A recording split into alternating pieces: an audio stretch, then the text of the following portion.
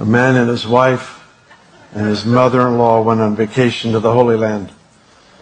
While they were there, the mother-in-law passed away. The undertaker told them, you can have her shipped home for $5,000, or you can bury her here in the Holy Land for $150. The man thought about it, told him he'd just have her shipped home. The undertaker asked, why would you spend $5,000 to ship your mother-in-law home when it would be wonderful to have her buried here and spend only $150?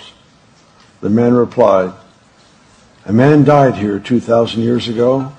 He was buried here. 3 days later, he rose from the dead. I just can't take that chance.